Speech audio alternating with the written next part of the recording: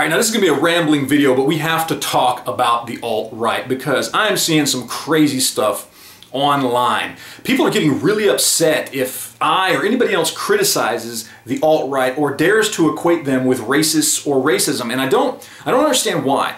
Because it's not like the internet doesn't exist. You can hop on Google right now and in their own words find out who started the alt-right movement, why they started it, what they want, who coined the phrase alt-right, and who controls it to this day. You can find that information out right now. You don't have to guess. You don't have to make up your own reasoning behind what the alt-right is. I mean, I think a lot of people think that the alt-right means that, oh, well, you don't like the Republican establishment and you voted for Trump to drain the swamp. No, that's not what being alt-right means. Not at all. It's not about stupid memes or anything like that, okay? Look up a guy named Richard B. Spencer, and I've talked about him many times before because I keep hearing people say things like, Hillary Clinton, you know, she started the whole alt-right thing, or it was Barack Obama or the mainstream media. They're the ones that started using that term, so we just adopted it. No, that's not true at all. I mean, not at all.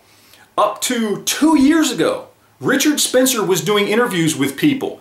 And I'll try to see if I can find some and put links in the description box down below, or you could just, do the Google foo yourself. But he was doing interviews saying how and why, and that he in fact did coin the phrase alt-right. And he did it because, well, white nationalism and white supremacy, these are just things that people shy away from. So we needed a new name to be sympathetic, to bring people into our cause so they could see what we really want. Yeah, they're racist. What they want is an all-white, all-Christian nation backed by a big government to enforce these things. Not only are they in fact racist, but they're not even really right-wing. They're not conservative, they don't believe in small government, and they don't believe in freedom and liberty. They're not alt-right at all. They're not right. They're some other weird racist nutjob group closely associated with Nazis and the KKK. That's what they are.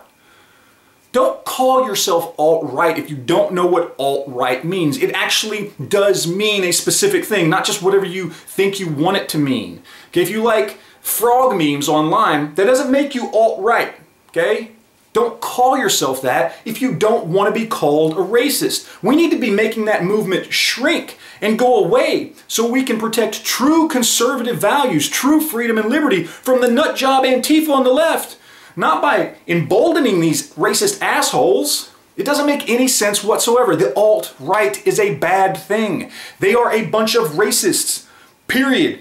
That's where they started, and that's where they continue to be to this day. Racists control the alt-right movement. Stop associating yourself with a bunch of racists.